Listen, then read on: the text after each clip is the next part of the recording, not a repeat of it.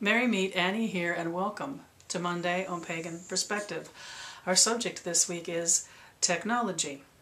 The questions came to us from Reva Witch, who was asking us, can we live an earth-centered spiritual life connected to all things technological and buying all the latest gadgets? I'm paraphrasing the question. That is the sense of the question. I think it is an interesting question. And at first I thought, well, I certainly am not against technology in any sense, because I'm with you and have met so many of you and come to know so many of you as friends because of technology. The computer that I hook to, the camera that I record this on.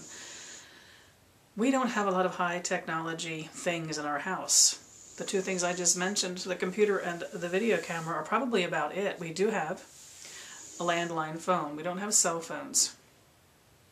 We just never, either one of us, felt the need to be that connected to everyone we know every moment of the day. I have eschewed almost all forms of electronic communication as far as social media is concerned. Things like Twitter and Facebook and things just don't appeal to me.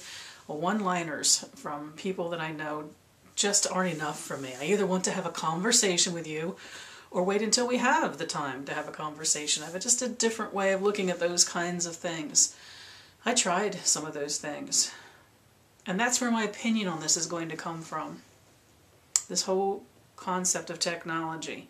It's a matter of how we use our time, as far as I would say where my opinion comes from. Does it facilitate? Make it easier to be in touch? Can we remain in touch better? Be more connected? What is the power of it? It is a communal thing. In a modern sense, no different than sending up the signals from the fires on the hilltops from village to village. It's the way we communicate over miles and over time. So I'm all for that. I'm certainly all for what we make of it. I allot my time online though, because the one thing I do feel, the danger of some of these technologies is there are the technologies which facilitate things, make it easier, make it more efficient, keep us better in touch. And there are the things which take our time. And we each make our decisions. How do we want to spend our time? I do see that the constant need for connection that many of us have via all the electronic means and the social media sometimes mean we very rarely have any time to ourselves. In the day when we might have had some time to ourselves, in the midst of our busy lives, we're connected to someone else. We're texting or we're talking on a cell phone, connected by some means to the internet. We've lost the time that's just for us. Yes, you could say that use of our technologies creates some time just for us, but so many of my friends who really enjoy and use to the max every form of technology and modern communication available are the same ones who don't have a moment in their life that there's not somebody in their life, in their face or in their ear. So I do think that that's a challenge, but I think it's a challenge in the sense that each person decides what they want that to be and what it brings them in the way of value, and how they choose to spend the hours of their day. It's not for another to have an opinion on that. I guess the only place where I really have an opinion is so many of my young pagan friends. I shouldn't say that, that's not fair. Pagan friends of all ages aren't getting outside. They're inside and on their computers. So I certainly am concerned for young people that are housebound, that don't have to be housebound. They've chosen to be connected to their computer rather than connected to the world outside. And by that I mean the world of nature and also the world of their tribe, of the other humans they meet in their meanderings in the real world. Yeah, I think that concerns me. I think also that at an older age like myself, it's easier for me to sit than to walk nowadays. Walking presents a set of challenges that I didn't have when I was younger.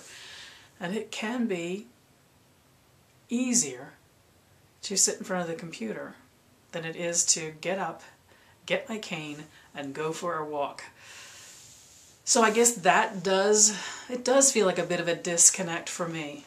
It's a savior for those who are handicapped and truly cannot get out and about, that they can enjoy the beautiful videos and pictures and the blogs about people and places and things that can come into their lives that they might be disconnected from otherwise.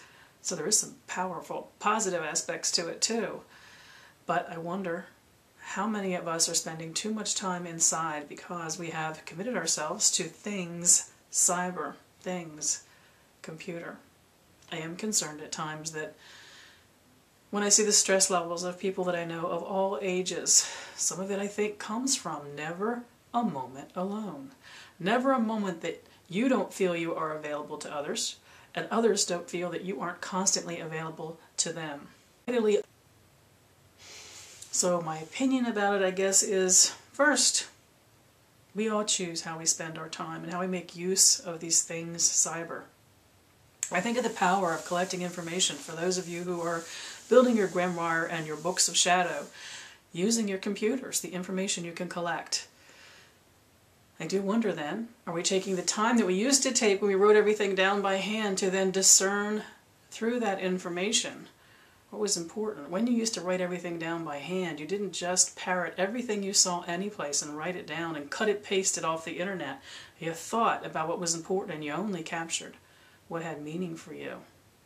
The flip side of that, though, is the power of being able to collect information and assemble knowledge and study what we've collected. I use the laptop for a lot of things that even 10 years ago would have shocked me if someone had told me that I would collect spiritual information on my laptop. Not something I would have thought I would do 10 years ago. So I do wonder if in our studies we aren't so full of overload and overkill with the information we can so easily collect and cut and paste into our collections. Where is our winnowing out process for that? And we can do that, and a lot of you do very powerfully use all the media you have at your fingertips to explore and build your spiritual base. So I'm not of a mind of opinion one way or the other whether it is good or bad. I do think that it can disconnect us, and I think when it disconnects us, it makes us less connected to the earth, and by that I mean everything on it, including our fellow humans. When that happens, when that disconnect happens, it's more because of a choice we've made regarding the time we spend. So it can be said, and indeed I will say it, if you had no technology at your fingertips, you would still need to be making decisions how to spend your time. And you may make decisions that kept you connected and one with the earth and the people around you, or not. So I will not blame all things technology to be the root of that ill. It's a matter of time and how we choose to use our time. I embrace the technology that fits into my life, fits into my lifestyle. Going out and buying all the latest gadgets, no, that wouldn't be something that I would consider. Most of them have no appeal to me. I'm not at your beck and call. You cannot just call me any time of day or night and expect to reach me. It's just not the way I roll. It's just not what feels right for me. I permit myself the quiet time, the time to be with my own thoughts, to spend devoted time with Roger and not be interrupted, to take a walk without a phone ringing in my hip. So I have a way of doing it because it is the way I personally have chosen to assign time in my life. It's not a reflection on things cyber or technological. And I just want to end this with, I cannot imagine not having things technological in my life at this point because of all the friends that I've made around the world. All different countries and all different experiences and religions and ages that I would not have had the opportunity to connect with otherwise. I am so much the better for that. Absolutely. So the only downside I see to things technology is, are we thinking, when we take advantage of all these marvels, that we are giving away bits of our life to them? And is it the balance we really want to live in? Make decisions on using them, not find ourselves suddenly at the end of the day having accomplished nothing outside of dealing with the electronics in our life. I wish you all mirth and reverence. Merry part.